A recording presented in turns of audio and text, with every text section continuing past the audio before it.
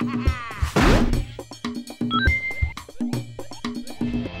fiercely in me. Can I just give in to the feelings within?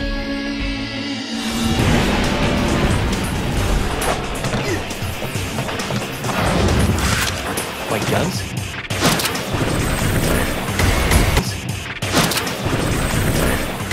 Okay, guys, I think an easy question is here. Combat system for Devil May Cry. You guys just took the original Devil May Cry and just went, there you go, done. Wasn't that easy, surely? No, I mean, it's a good point you make, because DMC combat is amazing anyway, always has been. So we had lots of really good material to draw upon, which, you know, you don't get that chance usually. You have to come up with everything from scratch. But we had a really good foundation to start from, and then we sort of just looked at all the things that they'd done and then saw sort of how we could put our own twist on it. Ninja came to us with what they'd like to do, and we gave them advice on how to do that, or if they brought something from a previous game, we told them how about doing it for this game and change things around to make it your own. What I found very interesting was almost straight away you're throwing the deep end of things. I mean, you guys don't really spread out each individual ability. Within a couple of hours, Dante's got the full range of maneuvers.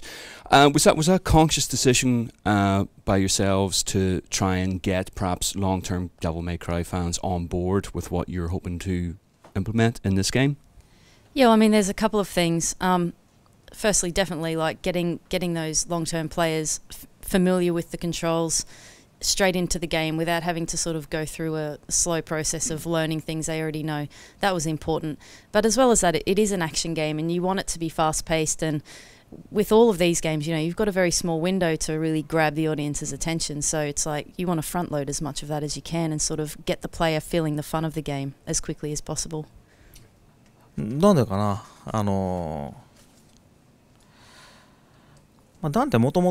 was already able to use guns and swords from the beginning of the game. It's part of his character setting, so we felt it was fine to just have him be able to do that right away. What did you feel from what you've seen Ninja Theory's previous games? What did you feel that Ninja Theory were bringing to the Devil May Cry universe in specifics about the combat?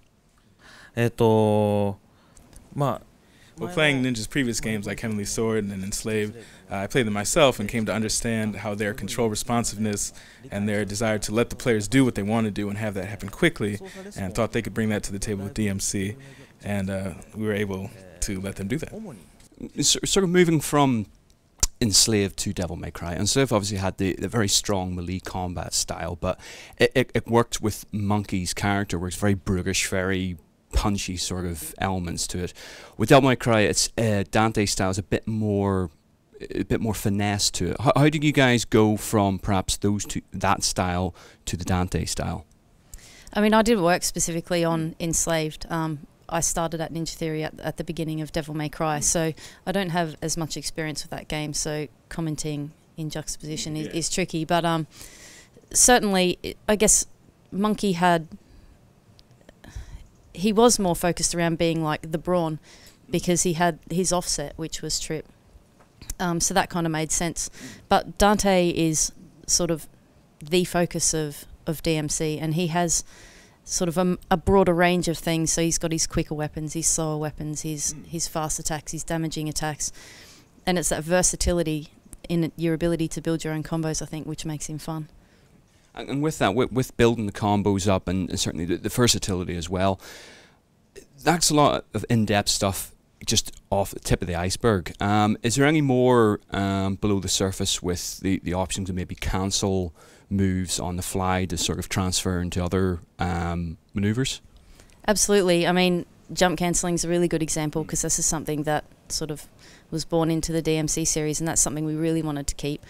So all of the aerial attacks, for example, you can jump cancel all of those attacks. You can use gun cancels on the ground in some cases. The cancel windows for evades and jump are often different too, going into attacks and movement. So there is a lot of depth there that you can get into when you start understanding all the timings of all the moves.